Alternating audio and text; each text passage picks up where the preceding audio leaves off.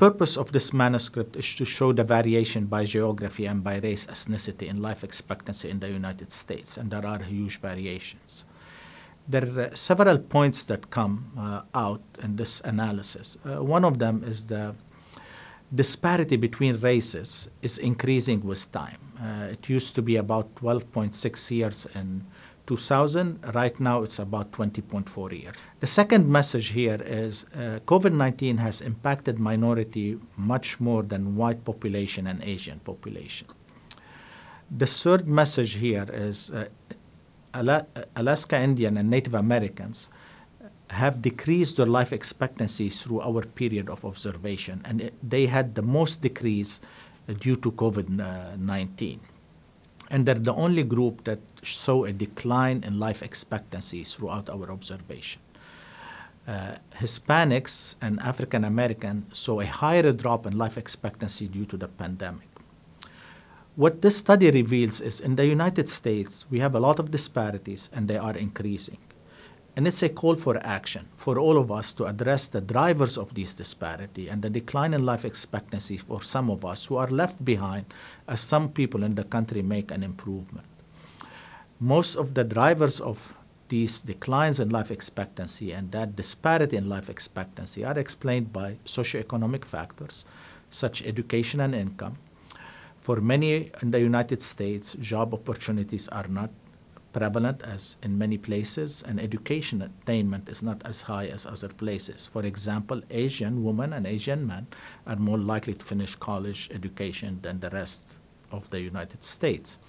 The second one is access to medical care and quality of medical care. And many of us in the United States do not have health insurance, and some of us, even if they have health insurance, it doesn't cover preventive medicine, such as like regular checkups or screening procedures.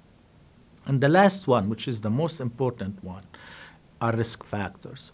These are like obesity, which in our analysis is showing a rapid increase in the United States, and it's impacting cardiovascular diseases and diabetes.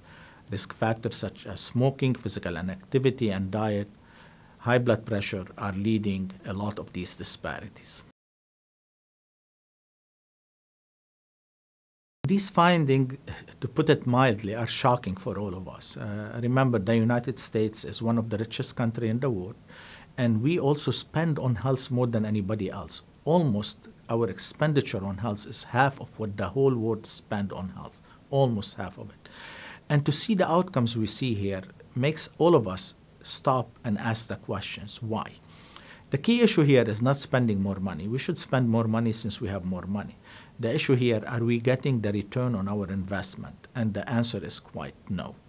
Even any metric you look at, we looked at life expectancy, even if you look at any other metric here, we are falling behind the rich country, we are falling behind many of the middle income countries.